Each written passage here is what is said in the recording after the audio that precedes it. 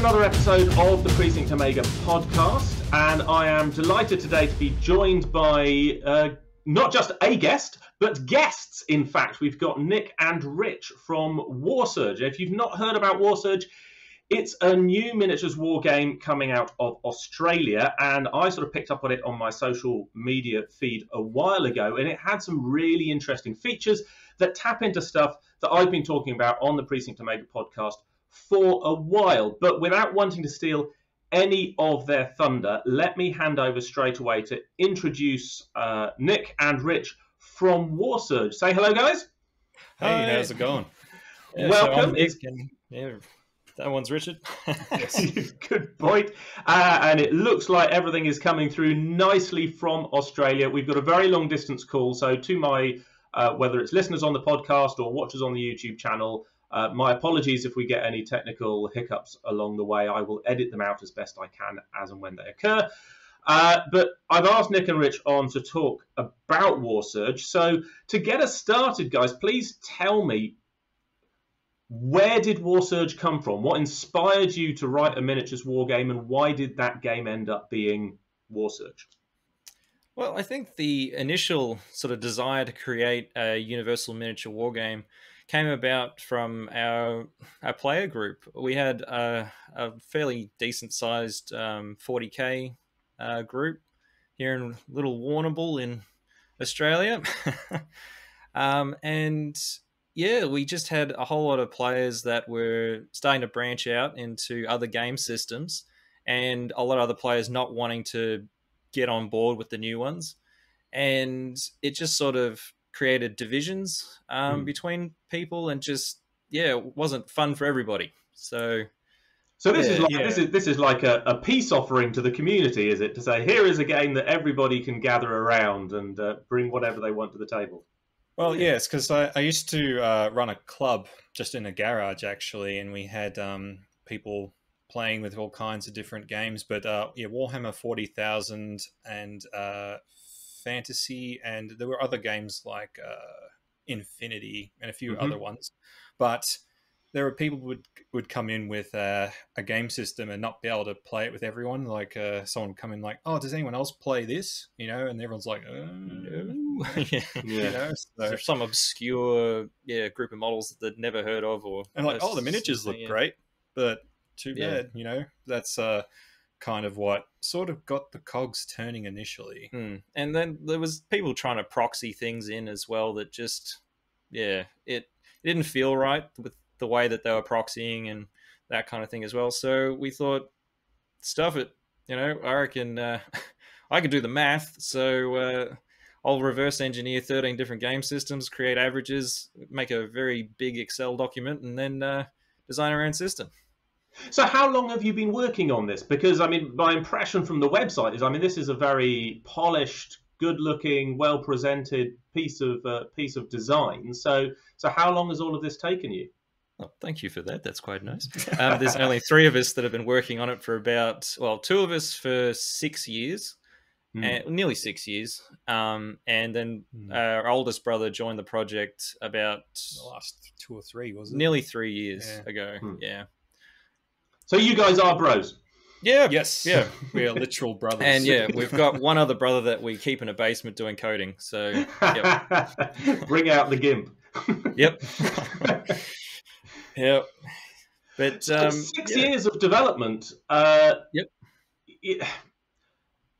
Take me through how that has looked for you in terms of sort of where you started, how you started getting things onto the tabletop, and at what point did you feel along that way that you had a polished game that was sort of ready for public consumption? Only about a year ago, we actually went live, and that's when we finally went, you know what, this is actually a product that we could sell now. Before that, it sort of evolved from, its origins was very, very basic. I learnt computer coding, just to make the first 2 versions of the software. And yeah, it was very basic. Like, it looked like something from Windows 98. Like, it was really just sort of like, oof. It predated the internet. Yeah. But that's what it looked like. But yeah. Yeah, and even like our rule system before it was very very ordinary at the start. We didn't have affiliates to begin with. Now we're affiliated with nearly 30 companies, and that's how we're allowed to get around the IP issue of using other people's miniatures for our photos, because we do not want any lawsuits. IP is a hot topic for certain big companies at the moment. And we actually, like our earlier stuff, we're like taking photos of other companies' miniatures. And we're like, I don't reckon we can use this stuff. It's just, even though we were going to be releasing the rule book for free and digital, it was just like, no, we're going to hit so many issues if this actually got big. And just got to cross each bridge as we got to it. And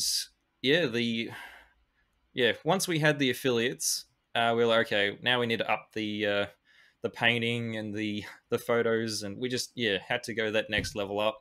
So pretty much all of my free time for the last because the painting only started probably about 3 years ago.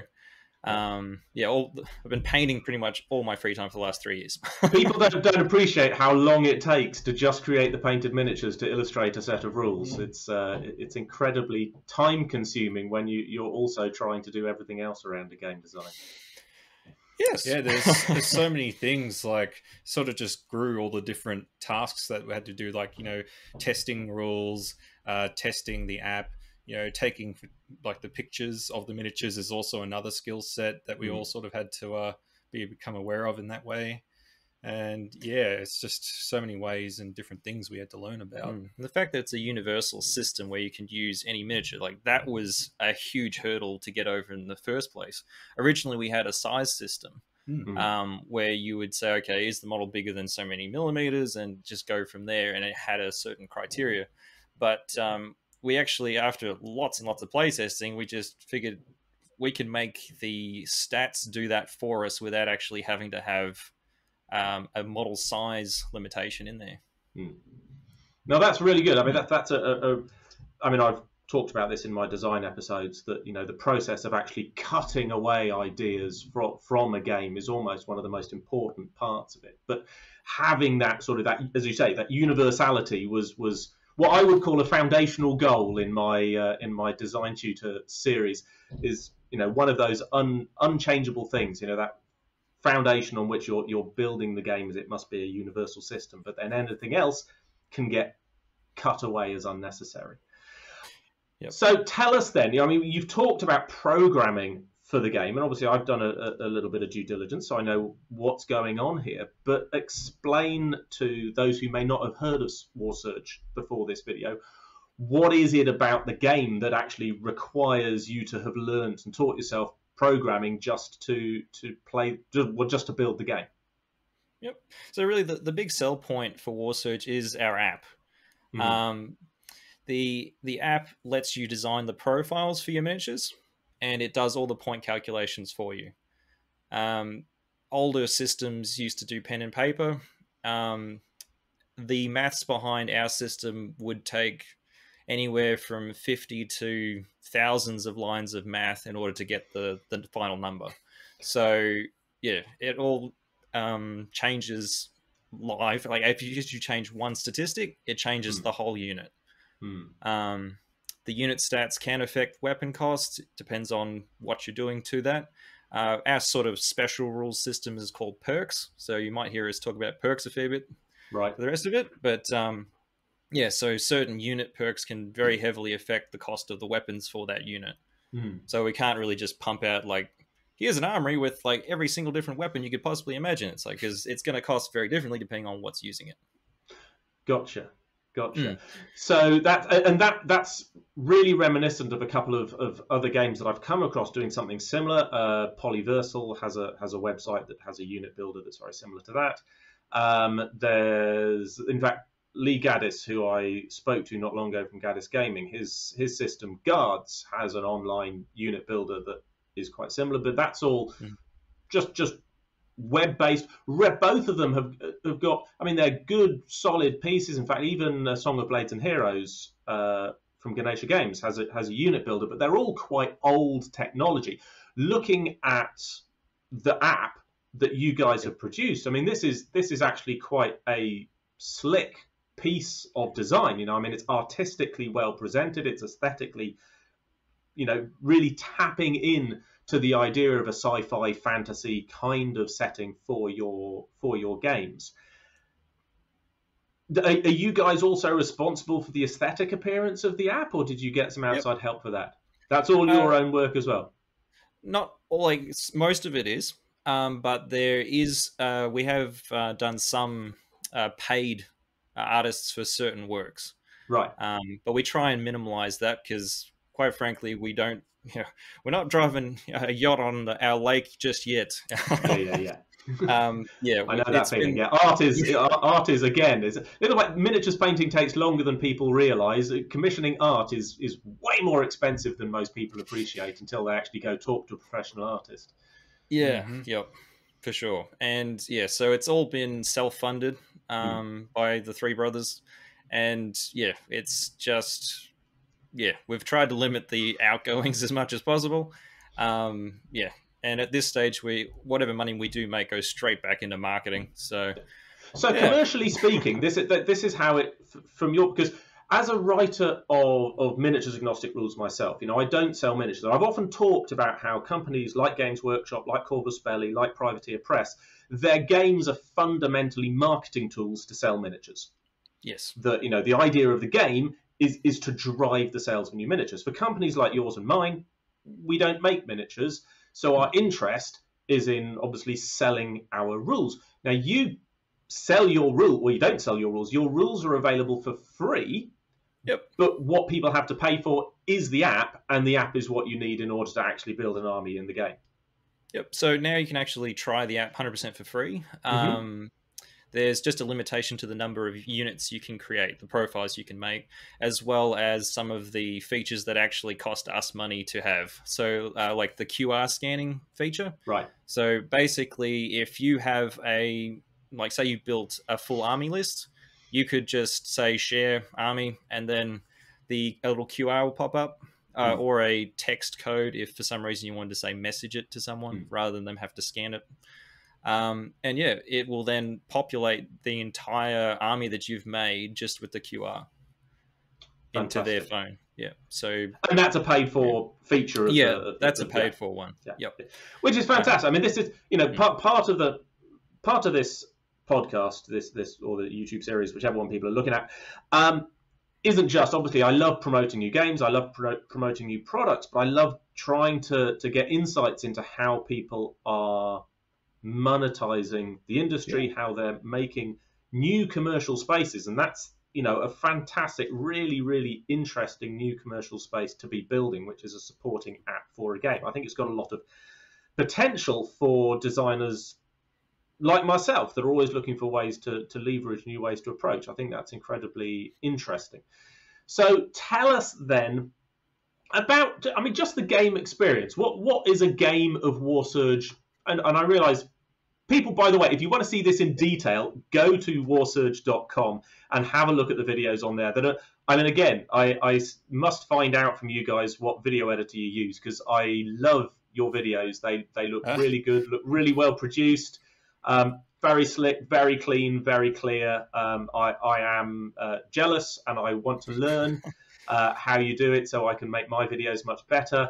So we'll talk about that later, but go and have a look at those videos if you want it in detail. But just for those who are just sort of picking up on Warsurge and maybe aren't yet sort of engaged to want to make the effort to go and have a look, give my listeners and or viewers an insight into what a game of Warsurge looks like, how it would play out very briefly. Oh, that can vary a lot, though, can't it? Really? Because well, that's the part of a universal system, yeah. Yes, because like you can have. Just before we get into any nitty gritties, you can have a person with a single miniature as their whole army. Like we had someone use One Punch Man from the anime, and he had him, and I took an army with tanks and troops. And he was just like regular punches and just flip a tank in one shot. It's like, oh, you know, and he lost because the game was to get objectives, but he had a blast because he was just using one guy. He couldn't. The way the mission went, he couldn't win, but he was just ripping everything apart. So he was just having a great time. But yes, So with Warsurge, I suppose what we have endeavored for the table is that people can play it either with standard or advanced play styles, and what that does is it's kind of like skirmish or battles is kind of like what we're focusing on in that sense. But so one player could take, say, an army of individual models, or take an entire table filled with tanks, hundreds of troops, anything they want. From a gameplay perspective, if we were to look at the two different play styles, do you want to look at that now, or do you want to? Yeah. Oh, well, let's start with the basic game. I mean, it's Yep. you play a turn in a series of phases, if I've got that right. Yes. Yep. So take us through the phases of the turn. Yep. So standard plays with the different phases. So each game turn has a deployment phase, a movement phase, an attack phase, and a dash phase. Right. Yep. So the dash is probably the only confusing one for people, which is just really like running. It's kind of like a resetting up your unit's location ready for the next game turn. And as I understand it, in the attack phase, the weapons you use in the attack phase will dictate whether you're going to have the opportunity to dash in the dash phase. Is that right? Yep. Yes. So weapons have a type which is either assault, battle, or heavy. So assault means that you've got free range of movement, so you can move and dash. Battle, you can move, but then you can't dash if you use the battle weapon. And then if it's heavy, you got to stay completely put if you want to fire that thing. Yep. And in terms of combat resolution, it's a D6 system. We do have a D10 conversion system for it. Oh, nice. I've often accused D6s of being unimaginative. So, but that's interesting that you've got the opportunity to sort of change out for different statistical variability for a different dice system. Do both players have to use the same dice, though? In theory, no. Well, we recommend they did. Yes. Yeah. We say that in the D10 that you can... that we recommend that you use both. But what people can do is we also have what we call a mod. So these are like optional rules you can put in your game where you can use D6 for some aspects and D10 for others. So it's like, I'm using two different kinds of dice, Some people like that extra complexity. I'm usually not a fan of things that are overly complex, but some people just really love that stuff. So... yeah. Tell me about it. That'll be me.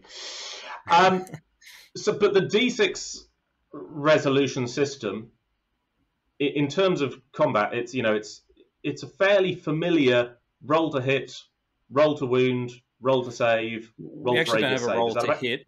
Okay. But like that is actually an optional thing, considering we wanted a universal system where people could represent anything from any other game system. We have a perk system that incorporates like adding a to hit to your attacks. Right. It obviously makes your weapons much cheaper.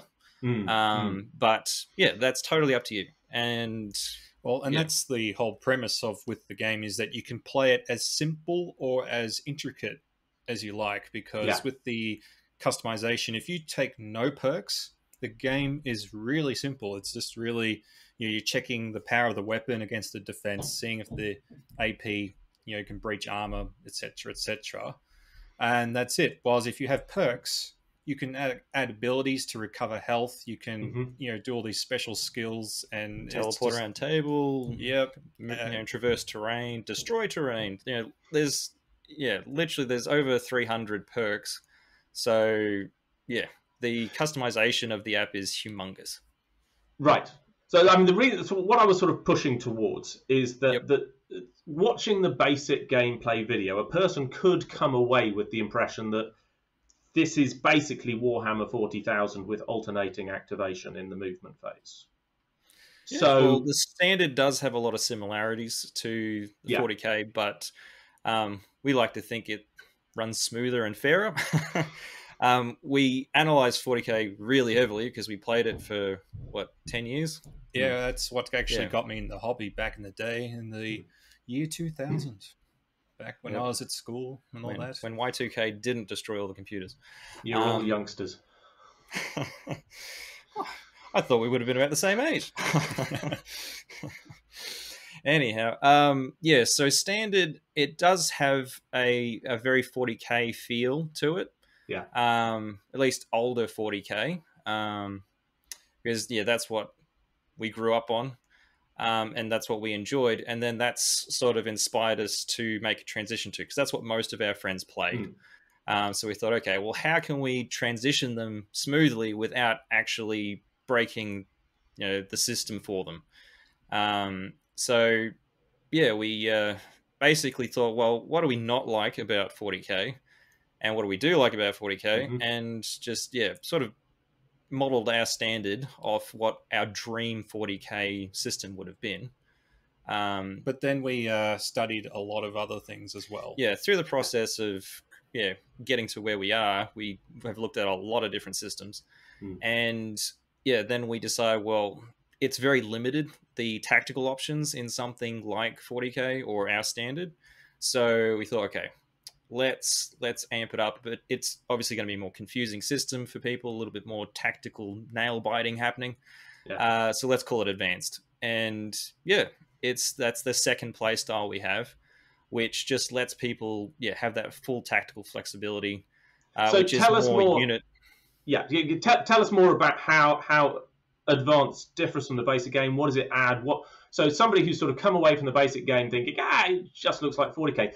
What's going to grip them in the advanced game that's going to make them go, "Ooh, right, this is a bit more different. This is a bit more exciting." Tell me. Well, where standard is alternating phase by phase, and players alternate activating units in that phase, doing specifically what they're supposed to do. They're like movement.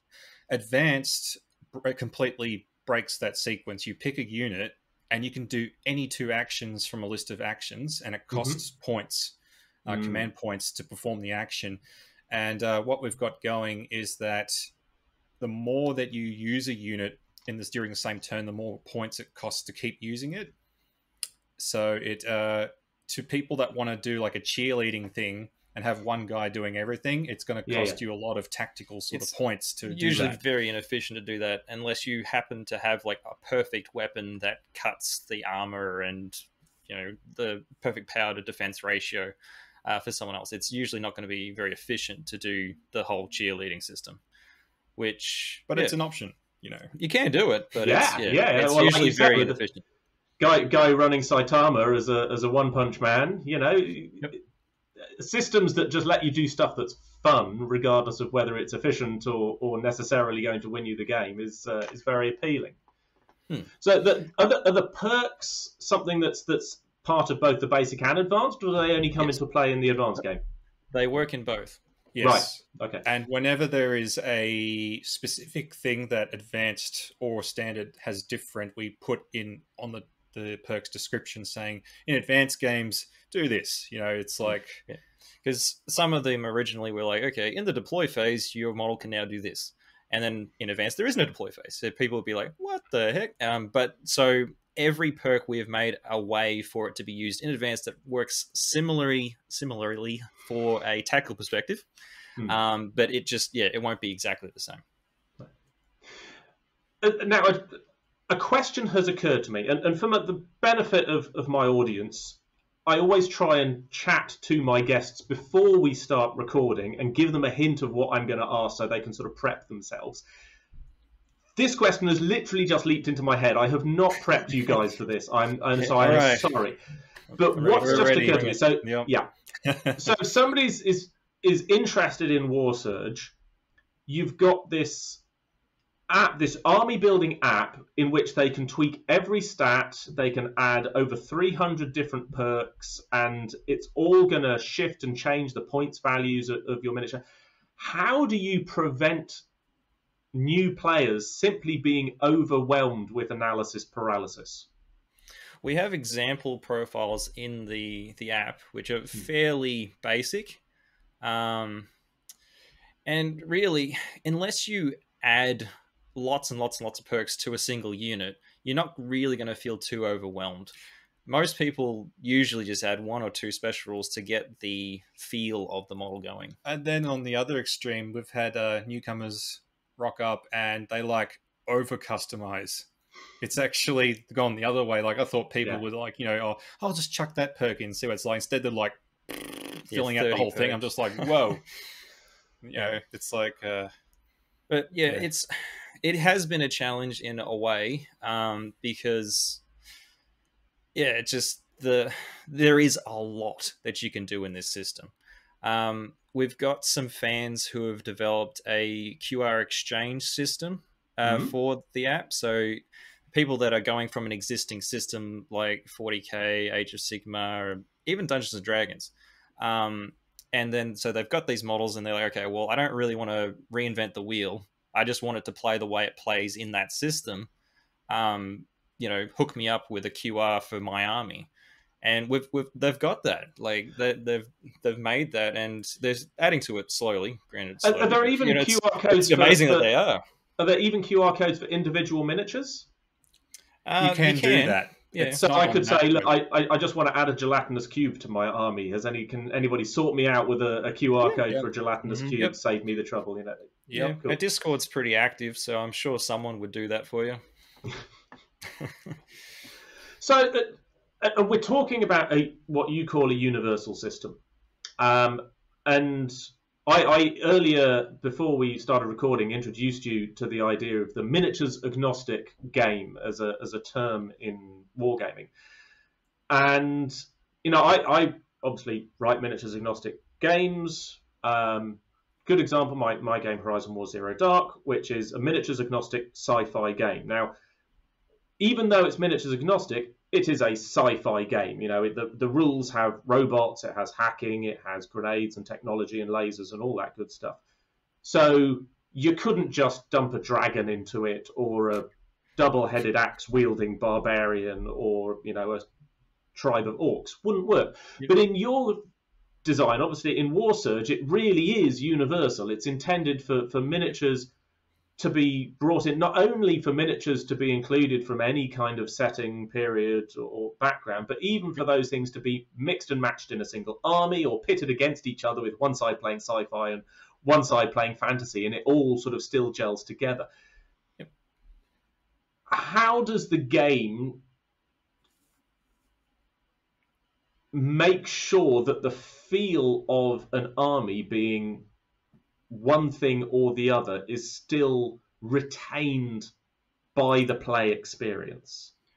Well, it comes down to the person who created the profile, really, for that regard. So if they wanted a dragon to support a sci-fi tank as their army, they would need to take perks that sort of lean towards... So for the dragon, you might want to take perks that are associated with fire, like our burn or ignite perks are very flame-feely sort of perks. Whereas the tank might take the mode perk beam on its turret. That's just this big laser that just punctures through anything in that line of that turret. So is it a little bit like, is it like Clark's Law? Any sufficiently advanced technology is indistinguishable from magic, so that spell casting is just sort of wrapped up in the same kind of mechanics as well, we've tried to be very generic with our wording for things for the perks, so that it doesn't matter whether it's sci-fi or fantasy. But, from a lore perspective, like storytelling, that's kind of up to the player in that sense, but we do have some lore development going on which explains, like, if someone was an absolute lore keeper and they just they have to have the story going well, there is the on the Warsurge website a story section where we're going on about how basically that the universe is connected. There's like rifts through time and space, and there's like even like suggestion of what happens in a physics perspective when an army or another world crosses into another. So we've got that as a sort of like for people that are like wanting to get their head around it, why their space trooper is fighting a dragon, that you could have a dragon as an alien, but they were very reminiscent of things like rifts, or even planeswalkers from Magic the Gathering. It's not totally off their theme. Okay, cool. Yeah. So, quick question about the app. So you've got this very slick, very good looking, very sophisticated app that does all of this complicated maths in the background for the players. But you are asking players to roll physical dice. Is there no dice roller in the app? There is a dice roller in the app. Okay. Yeah, so in the play mode, there's a tab at the top which just says dice, and you can literally roll 10,000 dice on it. I think it's, 9,999. Yes. We did have it go up into the billions, but it crashed. felt pointless. Yeah, as soon as you hit, like, it was like a trillion dice, just like, boop. The app just was like, and then we just go, it closed. So what you're saying to me is hardcore Space Orc players need not apply. Yeah. Yeah, and there's even like re-roll. You push re-roll on the ones you want to re-roll if there's a perk that lets you re-roll dice, and there's also a history button, so that if you see someone like mashing the dice button, you'd be like, spamming, what are you doing there? And you look at their history and you've rolled tons of times. It tells the time and date and everything of when those dice were rolled. So if you see it within seconds, you're like, yeah, I'm pretty sure you didn't figure that out pretty quick and change things. So yeah. Okay. And then, on a completely different twist, somebody mentioned at some point that in the advanced game you've got solo rules. Well, actually, it's any play style, standard or advanced, have solo. It's not so much solo rules as we have solo games and missions, like narratives. Okay. How does that work then? Basically, in our rules, we've got like a section talking about narratives, and what that does is give people guidelines of what to expect in them. And it is that each book gives you like a set of instructions to follow, sort of like, what's the point limit? What perks, are there any perks that you're not allowed to use? And it puts all these guidelines, and without trying to give too much away, we tell people, bring these models to the mission. And play it. Models that look a bit like this. Yeah. So the idea is that then we have stages. Like stage 1 is you've arrived at the village, and stage 2 is this, and stage 3 is that. Fight broke out, blah blah blah. But from a how it works perspective is that considering it's obviously one person playing against themselves in a way, we have a very basic AI system. So there's a few keywords that we have that are described in our narrative book as to, so if the type is aggressive, the unit is always going to behave like this. Right. And then we expand with the specifics for, really detailed encounters. Like this boss monster, you roll a D3 to see what it does. Like if you roll a 3, it'll go for the person, at the back, of the party. Or they might even be, the enemy has these weapons. With this weapon, it's always going to behave this way. With another weapon, it's always going to behave this way. So, we've got plenty of variety in how we actually make that AI work. That's the keyword thing is interesting. It's a system that was also used by Ivan Sorensen in 5 Parsecs from Home, which I interviewed him not long ago, and I really liked that idea. It was one of those ideas that I kind of went, I definitely could have made use of that in one of my games as well. But that's an idea for me to plunder in the future. But it's good to see you guys using that as well. Fantastic. Right, I'm getting through my my questions very nicely, and we've got some good stuff going on. So let's talk about the future of Warsurge then. What are the plans for it? What can people expect to see coming up in the future? And I know that you guys are now into a marketing push to try and raise awareness of Warsurge. So tell us about what you've got on the horizon and what people can look forward to. Cool. Yeah. So where to start, really, isn't it?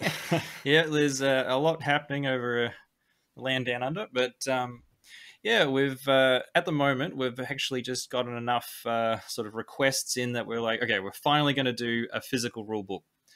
People still want to actually have something to physically hold, have on the table, and reference the rules and look at the pretty pictures. And we're just natural hoarders, wargamers. We just love stuff we can put in our hands. Yeah. So I've been contacting a lot of book printing companies just in the last week, actually, and it's definitely going to happen. It's just a a matter of when. We'll probably be doing a Kickstarter for it, just so that we don't buy 10,000 copies and only sell 10. But yeah, so keep eyes peeled for that one. And on the actual gameplay front, yeah, we've got plans, or we're working on a tournament system and a campaign system. So fantastic. It's expansions. I mean, I can see, and from everything you've said already, I could see that the game is being geared towards being a tournament-friendly experience. You know, it's quite a tightly controlled thing. The fact that everything is digital means you've got good records that can be easily shared with tournament organisers and fellow players.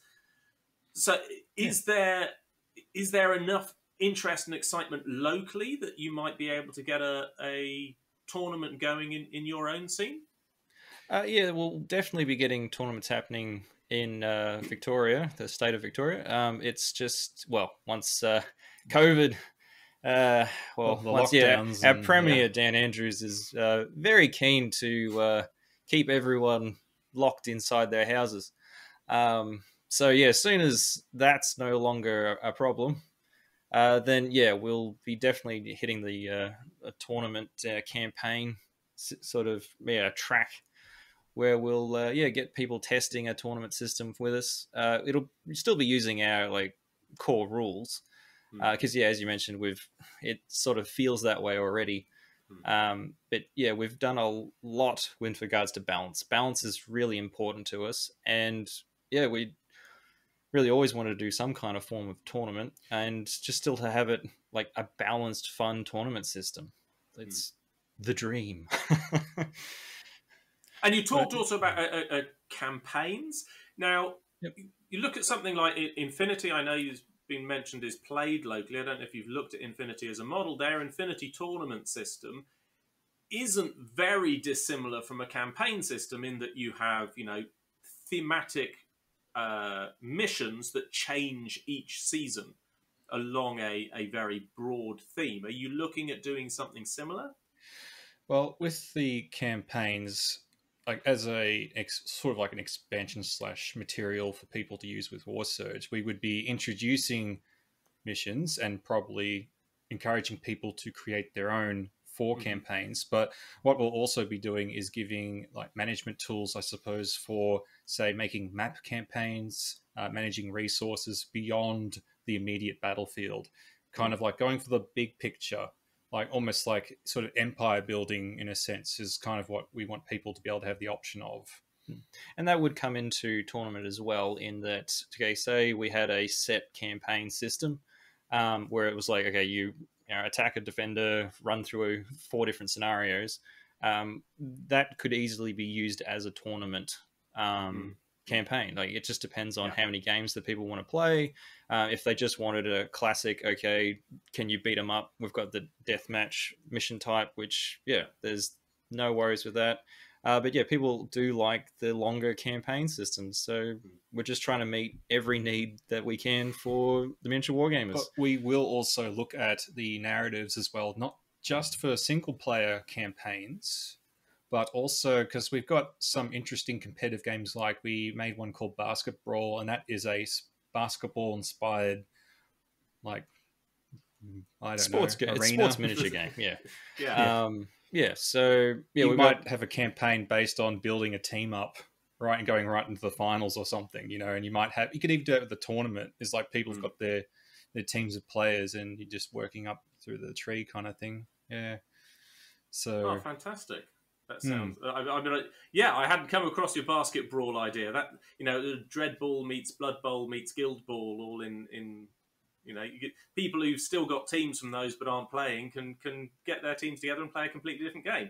No, exactly. That sounds really interesting. I like the sound of that. Fantastic.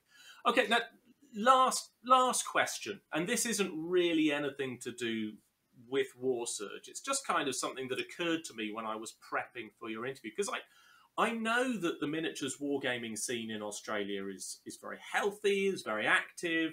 There's a lot of really interesting stuff coming out from Australia in miniatures designs and painting and hobby content. But I was racking my brains, and I couldn't think of any other games, miniatures war games, that had been designed in Australia. I thought, well, we got Flames of War from Battlefront in New Zealand, but in the larger part of the Antipodes, I was coming up blank. Are there... Oh, no, I've just thought of one. There is, of course, what are they called? Bot Wars from Traders Galaxy. That's the other one which I am aware of. But it is a little bit of a design desert. Are you aware of any other local games that I should have been made aware of? Well, I don't know if you should have been made aware of it, but there was a company, I think, in Sydney that was, I think it was called Juggernaut.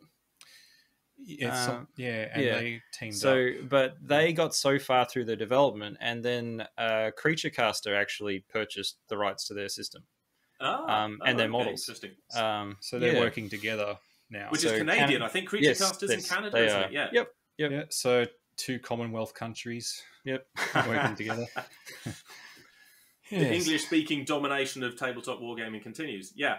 But other than that, it's like there've been lots of, like, I think this is probably even a worldwide thing where people try and do like homebrew systems, and then they go, you know what, I reckon we could sell this. And there's been a lot of those that have tried in Australia, but you haven't heard of them probably because they don't get up there, and they usually are very homebrew sort of looking. Like if we had have launched 3 years ago, it would have just looked like another homebrew system. But then we spent another 3 years making it look really polished, and just really knuckle down on the math and just got to really try and aim for that balance. I remember seeing some on the local scene, and I mean local, I mean Australia, and some of the homebrew stuff just looked like it would have been done in a do you call it noughties, the decade where it's a 2000 to 2010? Yeah. Early millennial. It looked like early millennial Word documents. Yeah. It's kind of like, it just looked like they'd just used, sort of like preset, fonts and things. And it was just like, I really want to like it, but it just looks like my mate down the road made it. And there's nothing wrong with that because, everyone's got to start somewhere and do something to make something happen. But I guess it's just the difference between when you're playing at a club, if someone comes in with a Word document printed thing and then someone's got a rule book of another game, it sort of doesn't have as much appeal, I suppose. But it just seems to be one of those things. The wargaming industry isn't as big in Australia as it is in the UK. Or in the US. Statistically, even the US. We're growing into the geek culture, I guess, as a nation. We were all born geeks in this family. But horrific childhood experiences. But it's one of those things. It's a growing culture in Australia, as far as I know. We're on the increase for wargamers, but because I think when we got started in a town of about 30,000 people, there was probably only about 15 people that played miniature wargaming. Which you had to find them to admit it in public. They're like, secret handshakes. I think even probably 5 of those wouldn't admit it in public. It's only just the roll out of the car past our house into the garage to play, so no one could see them going in. But but it's a growing culture, which is exciting for Australia. But it was growing before COVID. I think that's probably kicked it square in the Boyne loins. But it'll grow again, I'm sure. It will, I'm sure. Right, Brill. There was something else that occurred to me, but it's completely gone out of my head, so I'll not worry about that now. It clearly wasn't important. I've sort of powered through my questions. I've got a really good insight, and I've learned a few things and taken some lessons away from what you're doing that looks really very exciting indeed. I remember what it was. Great. Let me ask you this. So again, this is something which has just sort of kind of popped into my head. So forgive me. Now, one of the things that I would guess you're not interested in is miniatures. You might be surprised. Miniatures. Okay. I would guess that you're not interested in producing miniatures alongside the game. We we don't want to step on the toes of our affiliates. They've been very good to us. We have dabbled in the thought of it, simply because we would like to make more money. At the moment, we're all working other jobs. This is literally just a labor of love at this point. Side gig. So, yeah, so we do want that it can support at least the three of us to work on it full time. And yeah, so when we were doing that, we were like, when we were weighing up our options, one of the things was like, well, there's other groups that do similar, like very basic universal systems, but they sell, STL files for 3D printed models, and they're making great money. And it's like, like, should we be doing that? But then it comes down to like, yeah, our affiliates, like they've been very good to us. We don't want to sort of be like, focusing on our models if we ever did make them instead of them.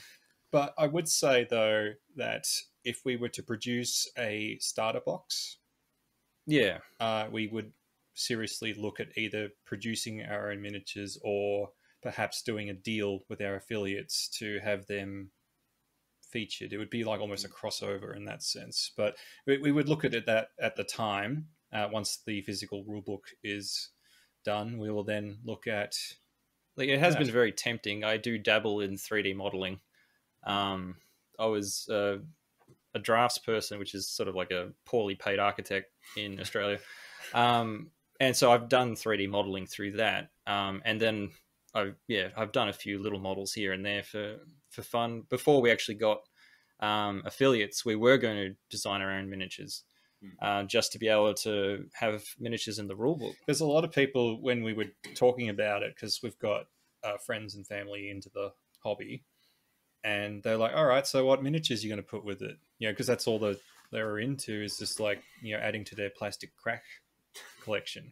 So we're like, well, you see, and then we'd have to, So it's one of those big maybes in the future if we have to find another way to generate extra revenue. But we're hoping to not, just because we would rather focus on delivering the a quality rules. game. Like we'd rather spend our whole time just making the best quality miniature war game that we can make. Also, shipping physical things to and from Australia is just like the biggest pain in the backside. Yep. Yeah, we're pretty far away. Yeah. What I was thinking, what was occurring to me was something. The leader in this market, although it's far from the only one, is Hero Forge, which is the ability to customize your own miniatures. And it occurred to me that there could be some kind of potential to have your long list of perks and weapons associated with specific designs within a miniature building platform like Hero Forge.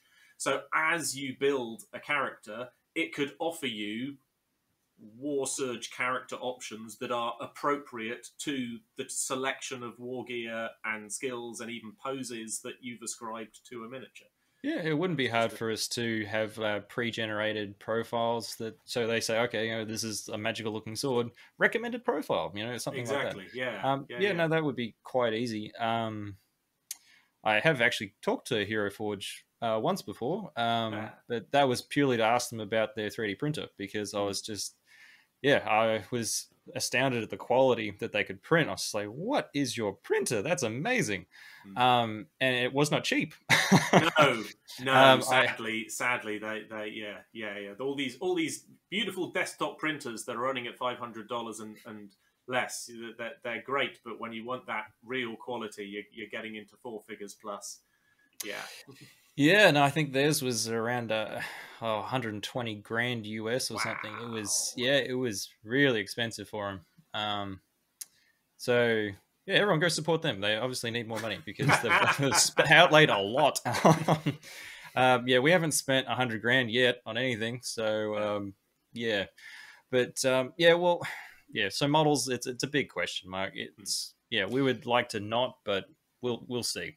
But there is like the whole presets thing. There is we mentioned before about the QR exchange website, the fan one, and it's just like that. We could, have more presets there for people. But what's made the presets difficult is that often people move very quickly from those and start doing their own wacky, wonderful characters. Of course. And yeah, it's been very interesting looking at what people actually design and produce. And sometimes I've seen people actually make the profile and then they're actually making their army come to life. And once there's a tournament scene, the min-maxing activity will peak. Certainly, of people trying to work out what is the perfect combination of skills and styles. And hopefully the answer will be, well, it will depend on the player. It'll be whatever skills and styles and perks suit the way you play the game. Yep. Which is the ideal outcome for a designer. I've put a request out in the past to people to try and make OP things. So far, we've had people say, like, it feels a little bit too strong, like one or two things, and then we look at it and go, yeah, maybe. So, recently we changed a core stat slightly, and that was just based on player feedback. Where, and then we did more testing ourselves after we got that feedback. But yeah, we're in this constant cycle of just trying to tweak it so that it is more and more balanced. And not do anything too drastic when we do it. Like sometimes when people adjust rules in games, it's often swing too far the other way, and then it becomes a dead thing, and we're like, we don't want that. We want sort of everything to be viable within reason. So we're just trying to get it that people can do what they like and it's still competitive. Like even the people that want to recreate the face huggers from Alien, and they go up and implant the enemy unit, and then when they die, an alien comes out. You can do that. You can do that with our rules. Right. Very good. Okay. And it's point costed, so you can make it a relatively balanced army. Excellent. Fantastic. Right. Despite having these random things popping into my head, I have managed to exhaust all of my questions for our conversation. Is there anything else that you guys would like to communicate to my audience about Warsurge that we haven't had a chance to touch upon? Probably the narrative system we probably didn't touch on too much. They're all free to download too, so and that's where all the solo content is. So for all those people that are locked away, there's probably not too many as locked up as what we are at the moment, but just if you got no one else to play with right now, we have solo games, and just go to the website no one does that anymore, do they? Just warsurge.com. And you can find everything there. But there's also team ones as well. Yeah. Like co-op. Yeah. We've got some co-op ones. But it's only one there, but we're in the process of finishing off another co-op one, which is massive. Yeah. The Den of Dread. It's about a 50-page document. So fantastic. And, all free. And if you play it on digital, or whether you play it physical, it's there's a lot of stuff in it. There's maps. There's a world map to go through kind of thing, and there's boss monsters and random encounters, and and there's challenges at the end of it as well. So if you beat it once, it's like, all right, beat it like this. Achievements. Yes. Yeah. No, I've got achievements in mind as well, although I never made really good ones. So one thing which I definitely haven't asked you, which we definitely should say, is if people have been inspired now and they want to go and get the Warsurge app, obviously they can find lots of information at warsurge.com, but where can they download the app? Is it Play Store, iStore? What's the... Well, there's links on the website, but you can also search, if you've got an Android phone, it's the Google Play Store. You just search for Warsurge. And on the iPhone, it's the Apple Store. Fantastic. So is it all the usual places? Yep. For people's clarity, because if they just typed in Warsurge, it would actually come up with two different apps. One of them has a blue icon, and that's the subscription version. So that's the free one to try. And then if you enjoy it, it's $1 a month. And then we have the yellow or gold icon, which is the lifetime subscription, which is a one-off purchase of $20. And then, you get all the updates, everything for free. Well, from then on, it's just that one purchase. Yeah. So if you're going to play for more than 2 years, then you're probably better off with the lifetime. Yeah, I'd probably go and get that one. Awesome. Well, I am definitely going to try and find some time in my schedule over the next few weeks, between now and Christmas, to download the app and get Warsurge on the table, and maybe even make a video of what that looks like and share that with my audience so that we can see what the experience looks like. It's been absolutely fantastic to meet you guys here. So, go on. Richard's got something to share. I got a question for you, actually. Oh, go on. So, is there an army or anything in your collection that you would look at and go, actually, I think I would bring that to the table? Yes. I'll go and get it. Hold on. Awesome.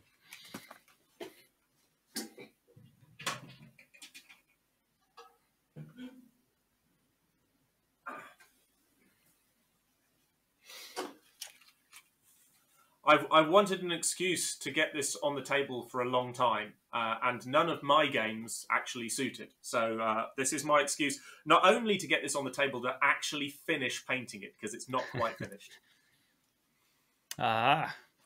This is my Dreamforged Leviathan. No longer in print, sadly, no longer in publication, but it was produced. It was a Kickstarter campaign some while ago, but I actually got this direct from the manufacturer while he was still in business. And as I say, it's nearly finished, but I've never quite finished painting it because I've never had an excuse to get it on the table. So I am definitely looking forward to statting this baby up for Warsurge. Yeah, yep. You'll have to let us know how it goes. That looks like a very impressive model.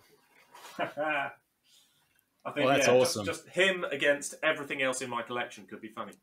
Yeah, that'd be great. Or possibly I'll put him up against a dragon. I've got a couple of dragons I could put on the tabletop as well. I'll have some fun with that. That'd be awesome. There we go. Beautiful. Yeah, it's been a pleasure. Thanks for having us. Fantastic. Thank you very much for coming, guys. I appreciate that. I will. I'll wrap up the recording, and obviously I'll put all the links in the comments underneath the video and in the Podbean version of the podcast. Hang around. We'll chat after I've finished the recording. Okay, so thank you very much for coming, guys, and I'll speak to you again soon. If you enjoyed this content, please consider supporting Precinct Omega via Patreon for behind-the-scenes, early access and exclusive extra videos and blogs, or help keep the show on the road and get great new games from Precinct Omega at Wargame.